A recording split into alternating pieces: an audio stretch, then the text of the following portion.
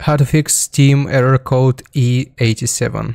So you want to find your Steam icon and right click on it, go to properties.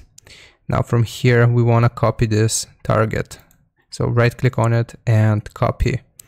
Now exit out of this, open up your computer search and search for run.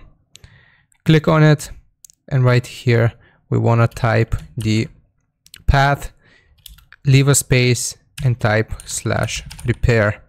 So it looks like this. Now click on OK and this should hopefully load it up for you. If this doesn't work either, one more thing you can try is simply uninstalling the program. So go to add or remove programs. Here you want to search for Steam. You want to click on it and you want to click on uninstall. So after that, all you got to do is reinstall it from the official Steam website. So you can just Google Steam, download it again, and you will install it properly this time.